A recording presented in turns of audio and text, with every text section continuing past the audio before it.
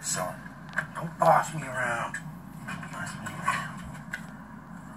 Some golf passes here, cart and clothing. See, there you go. That's $100 right there. Jesus, Murphy. Whose truck did we take? Ron Jeremy's? Jesus. Who has that in the put that away? There's the registration. Oh my blistering fuck. It's George Green's truck, Julian. Oh my God, we gotta dump it. We gotta dump it. Let's pull over here. No, fuck that. We need to sell it. Sell it.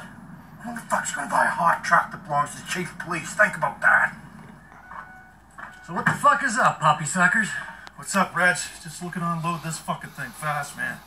Yeah. Is it hot? It's, I don't think I have the paperwork. Julian, it's a little hotter than that, I'd say. How hot? It's not cold. It might as well be sitting on the surface of the fucking sun. Yeah, that's great.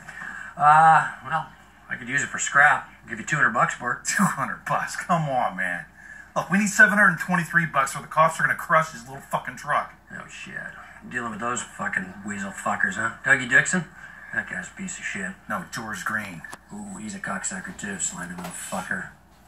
That's it, $200? That's all I can do for you, bro.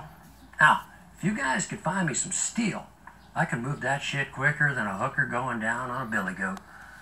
That makes no sense.